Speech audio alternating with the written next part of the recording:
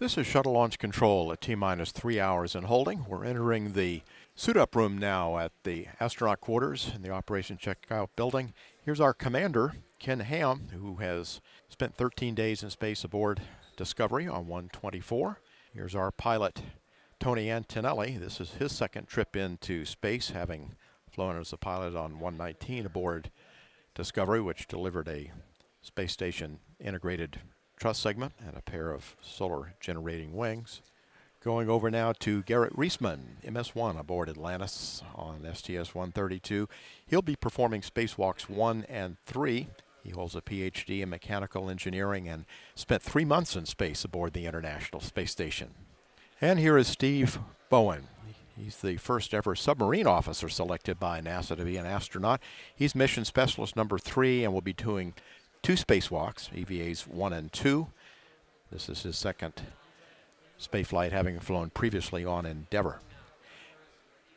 Piers Sellers, this is his third spaceflight, having flown on STS-112 on Atlantis and 121 aboard Discovery. He's logged 41 EVA hours and 6 spacewalks.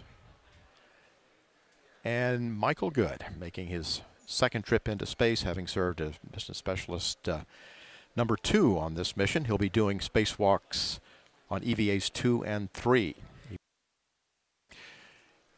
And here comes our STS-132 Atlantis crew, leaving the suit-up room, headed now for the elevator.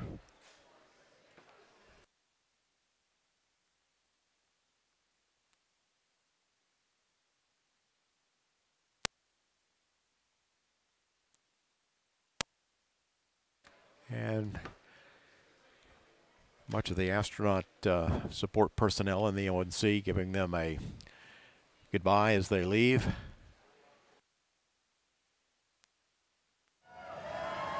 And here they come.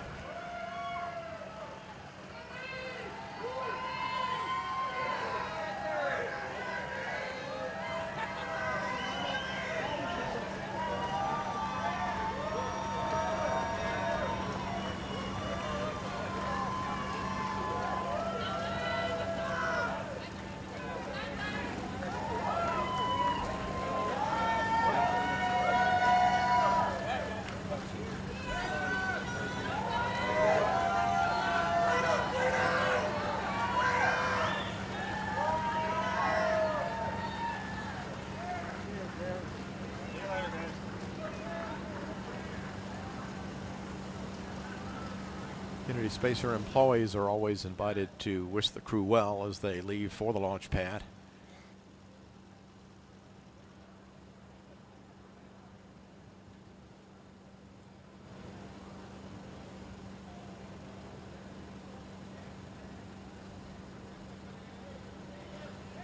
And they'll be escorted out to the pad by a NASA security van, as is customary, behind them. And there they go.